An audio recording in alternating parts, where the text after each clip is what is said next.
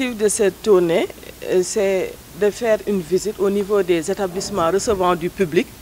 Donc nous avons reçu ce matin une mission du programme national de lutte contre le tabac qui est venu en mission à Saint-Louis, comme dans 5 autres départements. On fait l'exercice en même temps avec 5 autres départements pour voir l'effectivité de l'application de la loi qui interdit de fumer au niveau des établissements recevant du public. Oui, cette activité est importante à plus d'un titre parce que le gouvernement du Sénégal s'est engagé résolument pour interdire, pour préserver la santé de nos concitoyens.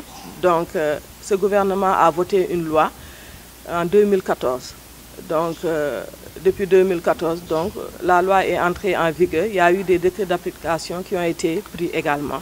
Donc il est arrivé également de suivre l'application de cette loi. Parce que comme on le sait au Sénégal, on prend des textes. Vraiment, l'application des fois fait défaut.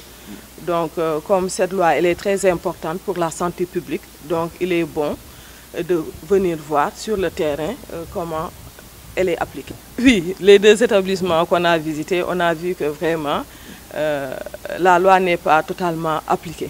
Oui, des fois, on a constaté même une méconnaissance de cette loi par les responsables de ces 2 établissements. On n'a pas encore trouvé de fumeurs sur place, mais encore l'objectif de cette mission, c'est de sensibiliser. Ce n'est pas une mission de répréhension, mais plutôt de sensibiliser. Donc de faire comprendre aux responsables l'utilité, l'importance fondamentale de cette loi sur la santé de nos concitoyens.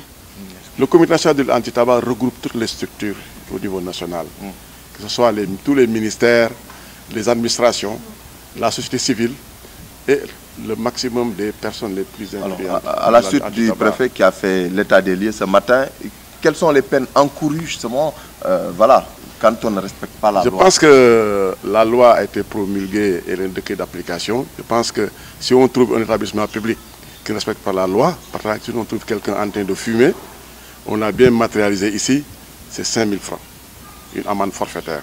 Mais si l'établissement, en tant que relevant du public, on trouve qu'il y a de la publicité, on trouve qu'il laisse les gens fumer à l'intérieur, c'est des amendes qui vont de 100 000 à 150 000 francs.